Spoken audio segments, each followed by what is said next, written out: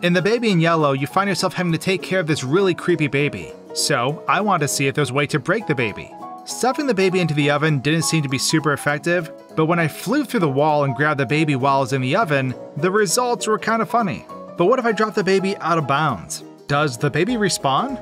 Well, no, actually. The baby just plummets forever in the void and does not reappear in the house. So the baby no longer exists. It's kind of surprising, but